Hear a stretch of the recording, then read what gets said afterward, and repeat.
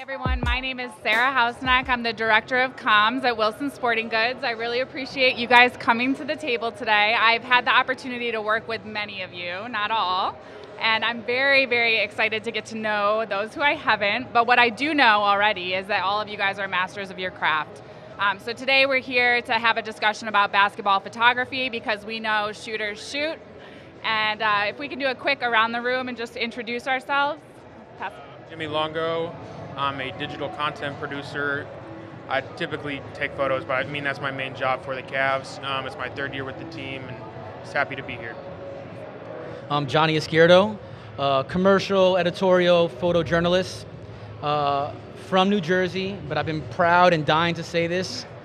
I am living in Nashville, Tennessee, so there it is. I'm Lanez. I'm a videographer, photographer, content creator, hoping to get into creative direction next and hoping to find my next home next. Fire. My name is Lopez. My jump shot didn't get me to the league, so my snapshot did, and my passion is improving representation behind the lens. Awesome, I love it. So we're going to focus this conversation on sports photography and especially basketball, but before we do that, I know some of you guys have interesting paths of how you even got into photography. So does anyone want to share like how you got started, what sort of inspired you to pick up a camera for the first time? All right, I'll kick it off. Like I'm sure a lot of people go like kind of a traditional route, photo school, video school, whatever it may be. For me, like I know some of you here, mine was untraditional. You know, I went to school for public relations and business. The job market wasn't great. I fell into a job I didn't love. I hated it. I was unhappy. I quit. Not really sure what to do. Dealing with a lot of late 20s, anxiety, confusion on my direction. Got a camera. It became a hobby.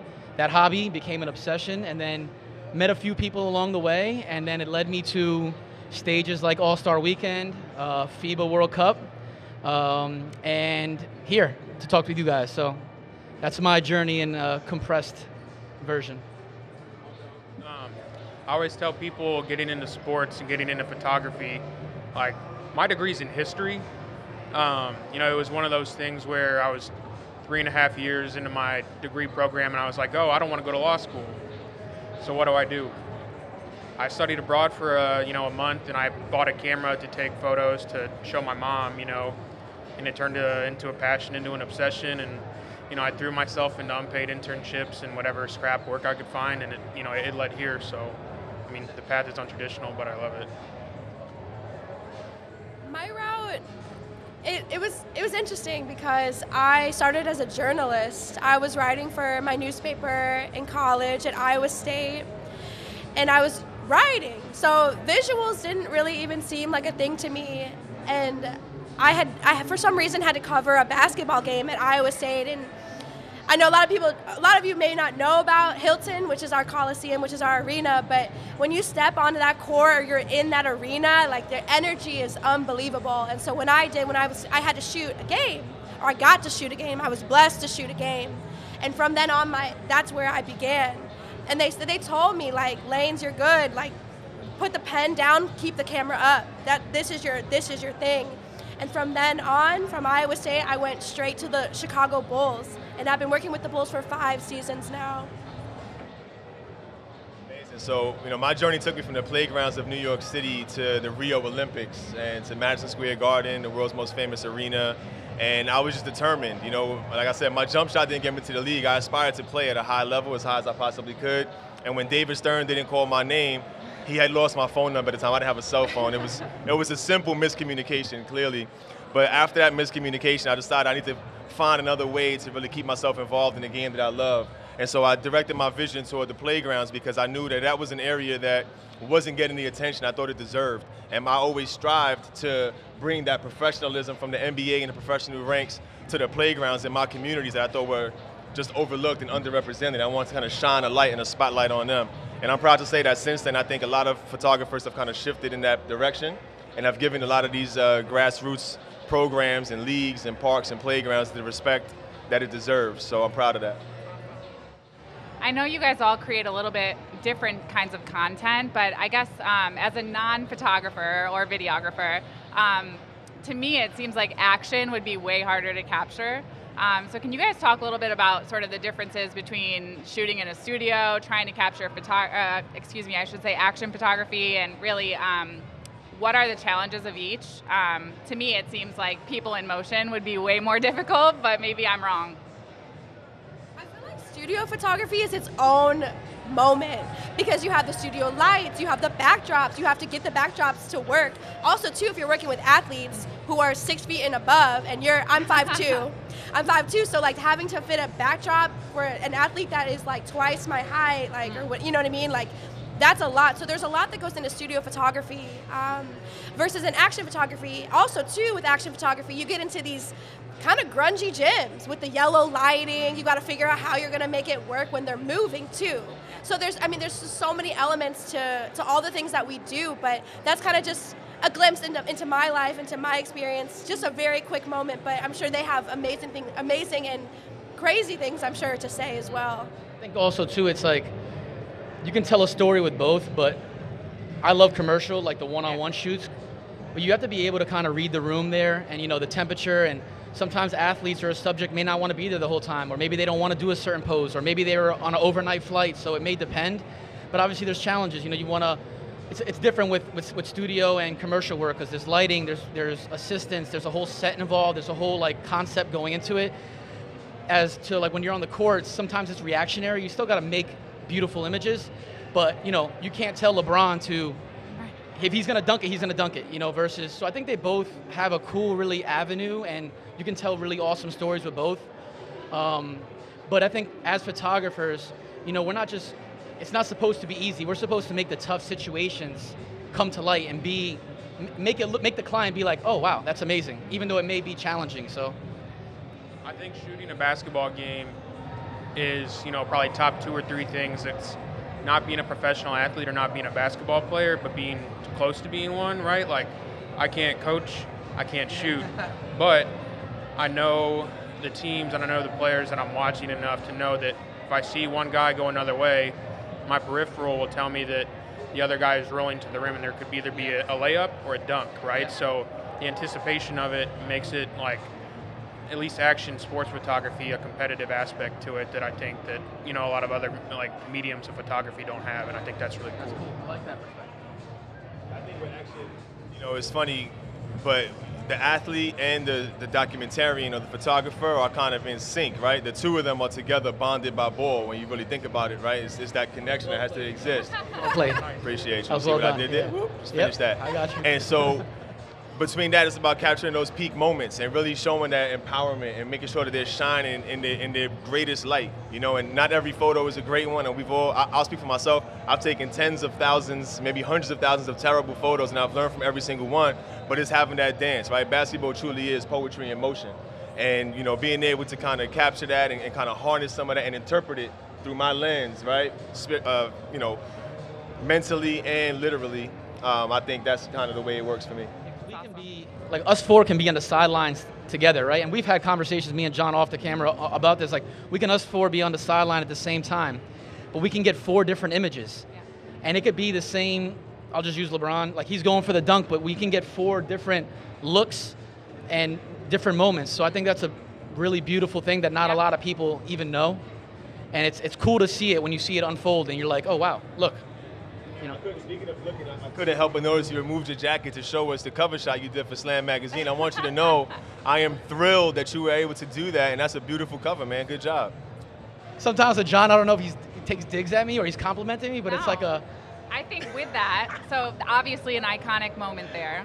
And I know iconic is often a Johnnie word, so I'm going to actually ask you guys, what is the most iconic moment to date that each of you has captured? I know that's very hard to choose. I anticipated this question, and I thought of what it would be, but you want to go? Johnnie had, that's the shirt, you shot that cover. Yeah. I shot this month's All-Star Edition cover. Wow. So outside of like, I think sports photography, like it's second nature now. Like everybody messes, everybody misses, but to push myself and get a Slam cover and, execute a studio shoot, that's up there. Studio shoots are tough, man. It's like, to be there and you know that you don't have that much time, and it's like, posing them, the lights got to be right. It's a lot. It's very difficult, for sure. Let's talk about your favorite shots. So what do you got? Okay, and it's not from a camera. Like, it was from my iPhone, Okay. and I hope that's okay. Yeah. You know, there's kind of no rules in these kind of moments. We're at dinner. We're hanging out. We're chilling. Family reunion. So it was actually 2 years at All-Star when it was in Chicago. Michael Jordan had walked in. I was at Michael Jordan's birthday party, and I didn't have my camera because most of the time, like, you will not find me like out. I'm gonna be like working, editing at the crib. That's it.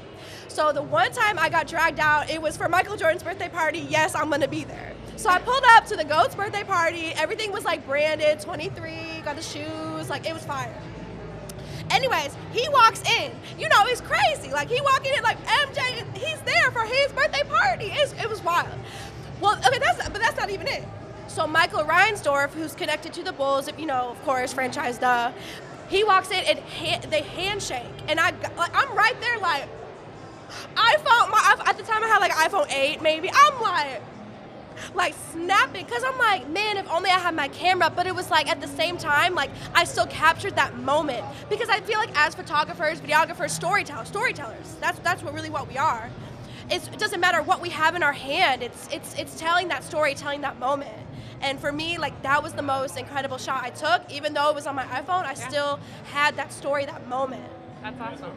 You know, Johnnie likes to make fun of me. I got photos of him that are blurry, but I think they're beautiful photos, and he judges me about the blurriness of my images. But I've captured many moments that I think, you know, you really get the visceral feeling of what that moment is. And whether it's from a, you know, your mobile device or from a $10,000, you know, expensive camera, it really doesn't matter. Either the vibe is there or it's not, because you can also have that $10,000 camera and make a bunch of terrible images. Yes. I'm definitely guilty of that too, but that's just the way it is. The best camera is the one you have, right? Like, I always tell young photographers, like, you don't need to, you know, blow your savings. You need to get a lens and a camera and make it work and go from there. I'd say my favorite photo, thinking on it, you know, last year, it was the first game after James Harden got traded to Brooklyn, right? So it was Kyrie, it was Harden, it was Durant.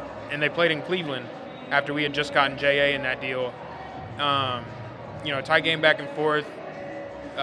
You know, Colin Sexton gets the ball. We're down 3 near the end of regulation, and he hits a 3 over Kyrie to send the game into overtime, right? And my photo, you know, you can see the details of Kyrie's face. You can see the hand right in Colin Sexton's grill, but you can also see the 2 on the back. You know, Colin being the first person to wear 2 since Kyrie. Yeah, cool. The most, like, you know, it's a normal photo for me to take, but it had the most detail and most meaningful, you know, for the Cavs as a franchise, but for, you know, me as a photographer at that point. That's a really cool story. Yeah. Cool. You want to go, or you good? I think for me too, it's like, I think of that question like my best photo, and I kind of like danced with so many different ones. So for me, it's more like a moment in my life. Like I said, like you guys all went an untraditional route. So when I was like bartending and taking pictures, I wasn't sure if this was going to be a real thing for me. And then there was a job that I got to photograph Kevin Durant on this plane. He's sponsored by Alaska Airlines, and it was a really cool concept.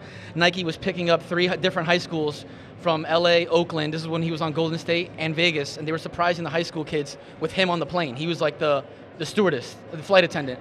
Excuse me, the flight attendant. Apologize. So he's reading in first class with his feet up, like he's reading a letter from a fan, and I just like caught this like really candid moment with his like legs up, and like just for me, I think at that moment it was just like, man, I can do this, and I don't think I need to question myself. So that's my remembrance photo that I felt like was a changer for me. A sense of validity is really important, right? I think we probably all have had a moment where we had this sense like, I can do this, my work is valued, I'm contributing, I'm adding value to the community and the fabric of the game. Such a beautiful thing. I think also, I'll try to keep it brief, there's so many moments that stand out for me, you know, in my career. Like I said, I went from the playgrounds, I didn't have contacts at FIBA or the NBA or NCAA or Nike or any of the Wilson, right? Like, I didn't know anybody there to be able to say, oh, let me just shoot these campaigns or do these cool jobs. And so for me, it goes back to the playgrounds. You know, in 2009, I captured a photo from a rooftop of a championship game at Dyckman up in Washington Heights in New York City. And no one had ever photographed that park and that moment from that vantage point before. And I had scouted it, and I had taken a few photos and didn't share them with anybody because I knew the championship was going to be the optimal time. And when I did that, it was published as a double truck image in Bounce magazine, the first magazine to publish my work ever, and then it ended up being licensed by Nike, and it was published in magazines all around the globe.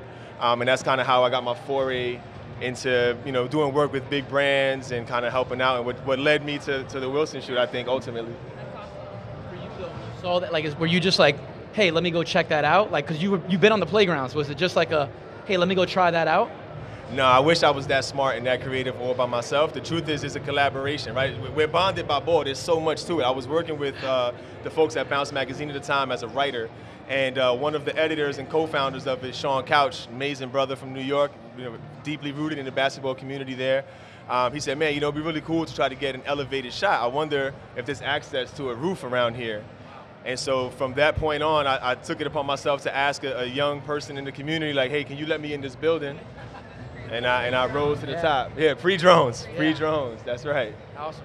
It's amazing. Now, you guys obviously all just talked about, like, everybody can really be a content creator today with iPhones. So is speed something you guys need to think about when you're thinking about turning around content, whether it's for events or games?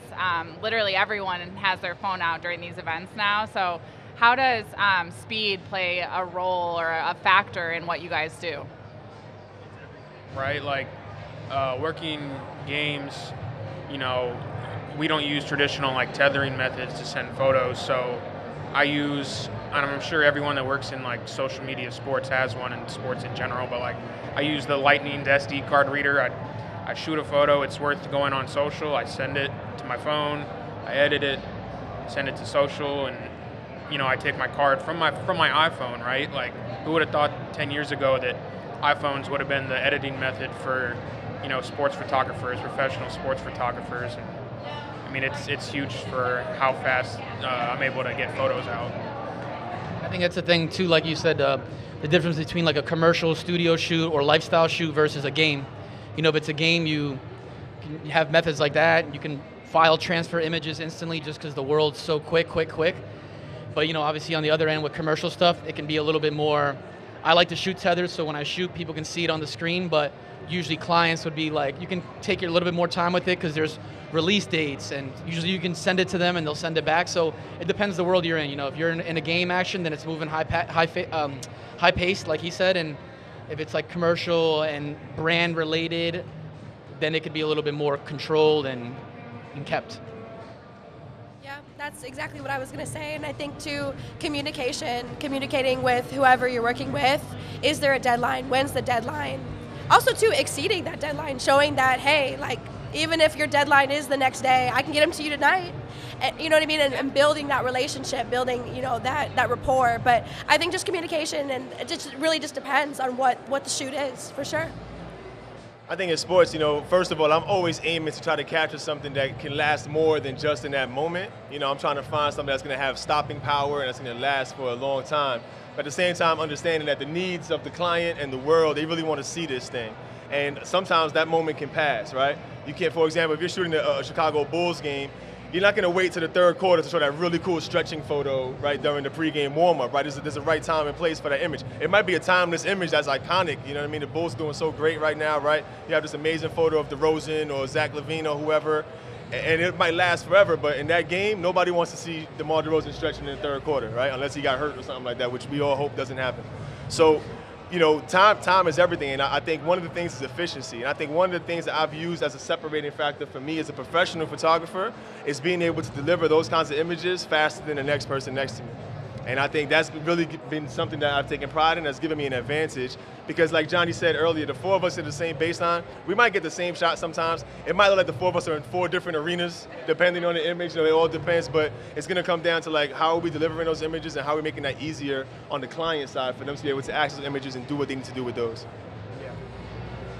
Now, if you guys could only shoot like one person that you haven't already shot, who would it be?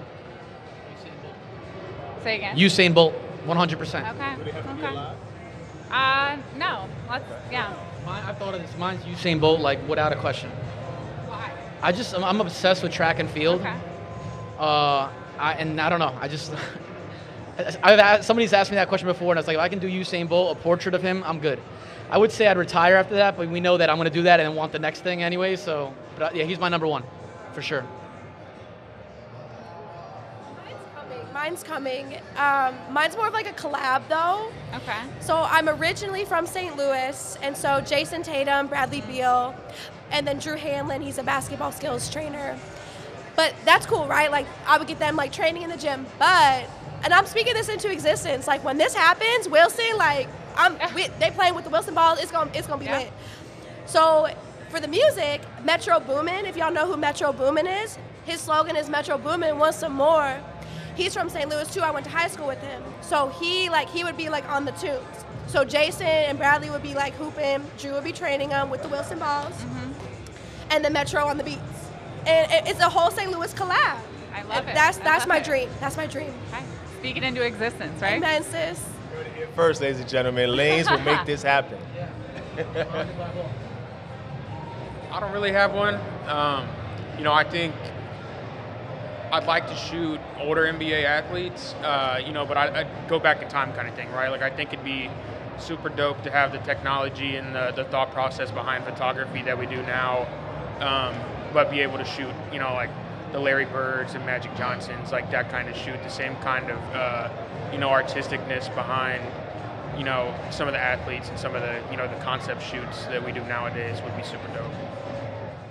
I have a few, but I'm going to be quick, all right? First and foremost, I would love to be able to have photographed Earl the GOAT, Man the GOAT. That's number one. I would love to have photographed that double dunk that we all know happened, or him changing $1 for 4 quarters on the top of the backboard. I would love to have been the person who captured that, right?